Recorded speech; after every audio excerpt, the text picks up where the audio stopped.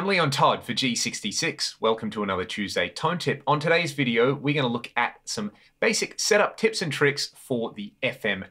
I'm going to be using a combination of the physical hardware and the front panel on the FM9 and then FM9 Edit. All the features that you see me demonstrate here can be accessed from the hardware if you like. It is simply a little bit easier to take a screen capture of FM9 Edit for me than it is to film certain features on the FM9. But we'll start on the front panel with some very basic setup tips and tricks, including how to set the global settings and the input and output. And then we'll take a look at a few more features that I personally always go to when I set up a new fractal device. Let's go. To get started, we want to set up the FM9 for the playback system that we're using. So I want you to ask yourself, am I playing through full range monitors, a solid state power amp and guitar cabinet, or a tube amp and a guitar cabinet primarily? These decisions are going to help us tailor the settings in the global settings here. So we're going to do this. We're going to press the E encoder and go to the setup menu.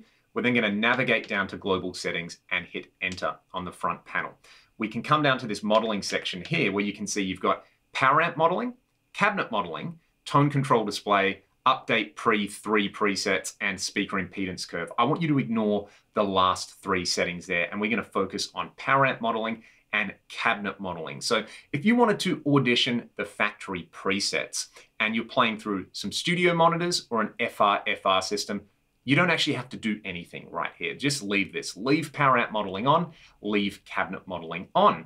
If you were going to be playing through a solid state power amp and a guitar cabinet, well, we don't want cabinet modeling on. We don't want the sound of a mic'd guitar cabinet being amplified through a guitar cabinet again, so we can disable this globally. You, of course, have the ability in each preset to bypass the cab block, but again, if we're just getting started, you probably just want to rip into the factory presets to get started, so I would bypass that. And then if you were playing through a tube amp of some sort, you may want to consider turning power amp modeling off, but that one depends on the type of amp you're using. You know, if you're using an old Plexi model or a Fender model, those amps generate a lot of their character through the power amp section, so you can bypass this one globally.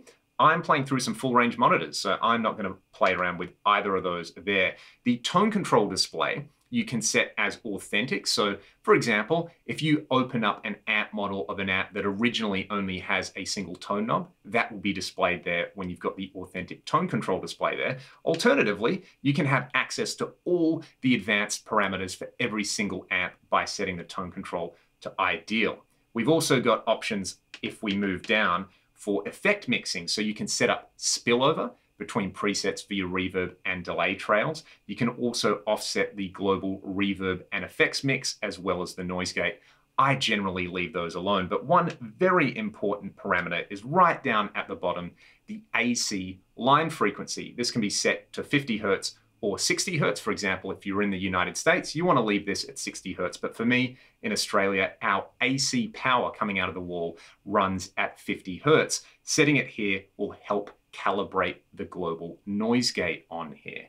And that will just mean you get less hum, which is what we want. So that would be step 1 in here. You've also got a bunch of other parameters you can come in here. For example, setting up prompt on an edited preset. So if you edit a preset and you accidentally change to a new preset, you can actually have a warning message come up and say, hey, do you want to do this? I normally leave that one off, and then indicate edited on scene change means that if you've got a preset and all you've done is change scenes on it, it won't give you a little edited light over here. So again, I just set both of those off. You can set the display offset for presets. For example, if you would rather see number 1 instead of number 0 as your first preset, that is in there. Okay, let's move along. We'll hit exit and we'll go to I/O. This is the next important set of parameters to tweak. Very straightforward. You can see here, AD sensitivity. This is going to help us optimize the analog to digital converter in here and give us the best signal to noise ratio. It's not a gain control. It's not going to make your guitar any louder or quieter. All you have to do is get the guitar that you play with the highest output pickups, crank everything up, and then just clank away on it with some open chords.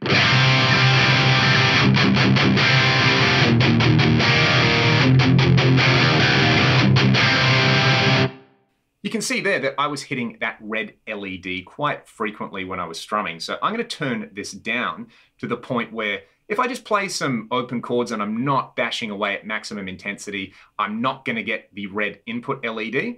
But when I really do play hard, it's just going to tickle the red.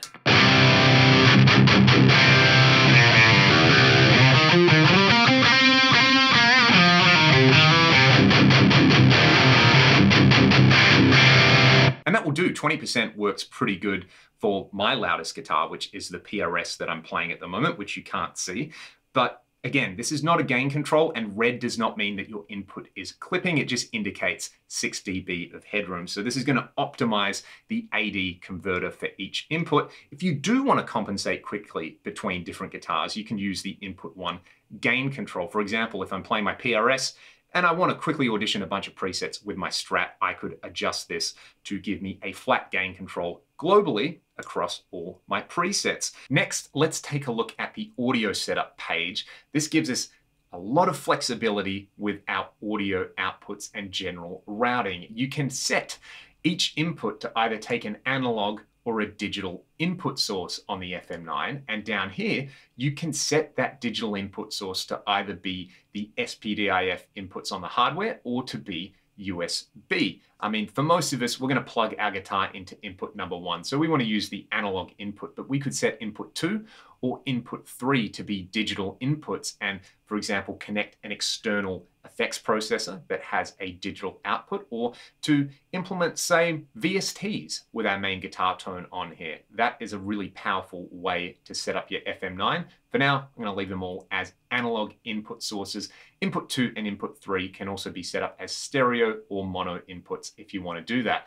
Now, the output configuration is very powerful over here, and you can set the phase and the output level. We've got 2 choices for output level, basically line and instrument level, depending on your setup. For me, I normally run straight into a full range system or a PA. So I leave this at +4 and I leave the phase normal. This is really the only part of my rig, so the phase is totally cool. But the output mode here is going to offer you a lot of flexibility. For example, I'm playing in stereo at the moment, and I've got this glorious sounding multi-tap delay in stereo. Check it out.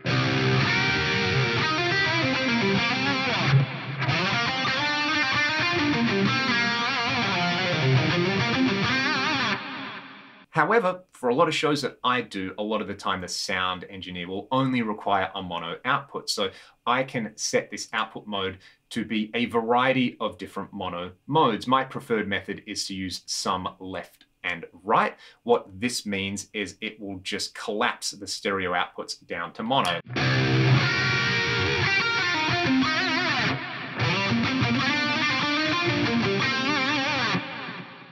You can even choose to mute the output if you wanted to use your FM9 as an interface, again with external plugins, or simply copy the left output to the right output. But I'm going to stay in stereo with my system at the moment. I often use the SPDIF outputs with my FM9, FM3, or AXFX3, but I want that signal to be exactly the same as what I would normally put out of output 1. So I set this to output 1 as the SPDIF AES output source over here. You've got multiple options if you normally use output 2, or you want to have it run through USB channel 7 and 8, or you actually just want to cut a clean DI, then you can set it to input 1. That is really, really powerful. Furthermore, you've got the ability over here to have global EQs, but you have to come to the config and enable those over here. So I generally use a parametric EQ block in all of my presets, but there are often situations where you might not have the time to tweak that across multiple presets. So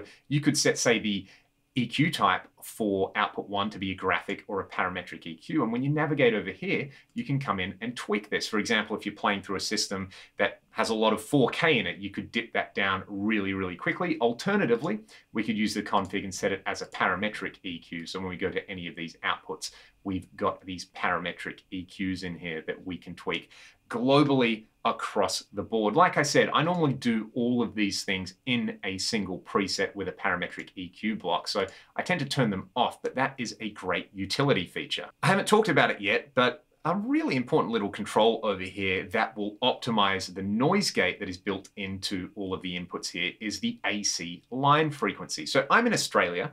Our AC line frequency, meaning the frequency that the power coming out of the wall runs at, is 50 Hertz. If you're in the United States, for example, you want to set that to to 60 Hertz. So that's another really quick one that is really important. Let's exit from the I/O setup and come over to the FC controllers and onboard switches. I'm going to navigate all the way to the right because you actually have two different sets of factory layouts to choose between. You've got the default layouts, and then you've got these OFM9G foot switch layouts, which behave very similar to the way you might set up an FM3 and an FC6. I would encourage you to play around with both of those straight out of the box. I tend to enjoy the latter, but I know plenty of people enjoy the former. Let's page back to config because there are some important customizable controls over here to get the most out of your FM9. You can set the bank size for your presets if you use the preset layouts on here. You can also set a limit. For example, if you only use, say, 2 banks of presets for a particular gig, you can kick in a bank switching limit so you will never overshoot and get lost with your presets. You've got this MLM switch combo, which basically means if you press the far right 2 foot switches in a particular order, and this is spelled out in the manual, you can get access to your master layout menu. That's enabled, that's totally fine out of the box. One that I like to use is the hold function timeout. So if you have a function assigned to a foot switch as a tap and then a hold, you can set this to automatically release. Say you press and hold the foot switch, then half a second later, your hold function is going to be activated.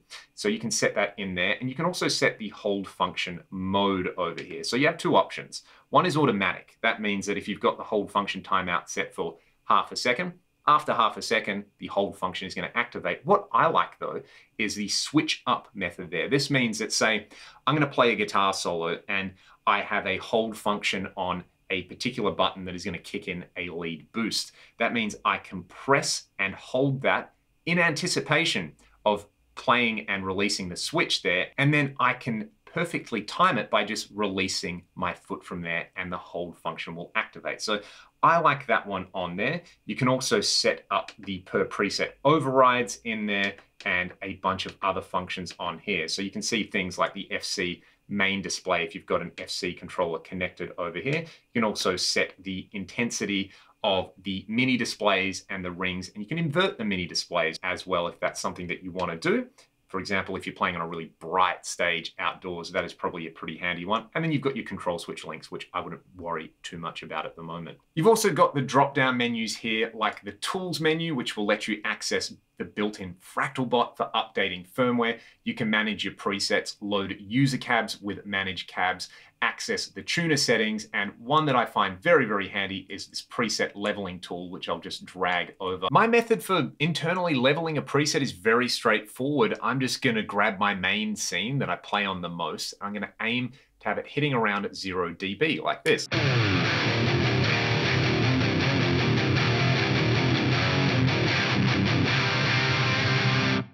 Now, if that is too low or too high, you can instantly access the AMP1 or AMP2 level on here, as well as the output level for the overall output block here, and just simply bring it up or down and then hit save. This is a fantastic tool to leave open if you need to level multiple presets for a gig or session. Let's quickly set up an expression pedal. The most important aspect of this, aside from having an expression pedal like this Fractal EV1, is having the right cable. You need a cable with a tip, ring, and sleeve. The easy giveaway is that you will see 2 dark bands on your cable. Then we're going to take this cable, and in this instant, if you look at the back, there is the pedal 1 jack. I'm going to plug that into the pedal 1 jack on here, again with this TRS cable. It is under the headphone output. I have done this several times where I've actually plugged into the headphone output instead and wondered why my expression pedal wasn't working. So be very, very careful to check that you've actually plugged it in to the right output. Next, let's hit setup again. We're going to navigate down to I/O and we will move across to the pedal settings. Remember, I've got pedal jack number 1 connected. I've got the type set as expression. Then I'm going to come down here and press enter. So the first thing that I want to do is to go to the heel down position on here. So I move my expression pedal all the way down and you will see that I'm at the bottom of the range of motion. Let me turn this around and then I'll go toe down and that will track to the top end of the range of motion. Then I hit enter and I'm done. My expression pedal is ready to use. Now the FM9 is an incredibly powerful and flexible beast that is very deep and it requires some learning. So on top of all of this, I would highly encourage you read through the quick start guide and the user manual. And there's also a user managed wiki at wiki.fractalaudio.com that I would recommend going through if you want to learn some really, really cool tips and tricks. Shout out to the one and only Alex, who does a lot of work managing the wiki, and to everybody who put together the user manual, because it is such an amazing resource. And I would recommend that you kind of start very simple with the FM9, explore the factory presets, and then start by creating some of your own presets that just say use an amp, a cab, a delay, and a reverb, and get to slowly learn all the effect types. There are no shortcuts learning a new device with this, but the payoff is that you get so much versatility and so much of a chance to customize your presets and to really find your own sound with the FM9 or the FM3 and Axe FX3, which at the end of the day is what it's all about. I hope you find these little setup tips and tricks handy, and I hope you learned something. If there's something I missed, feel free to let me know in the comments section below, and I'll see you all next Tuesday for another tone tip. See you then.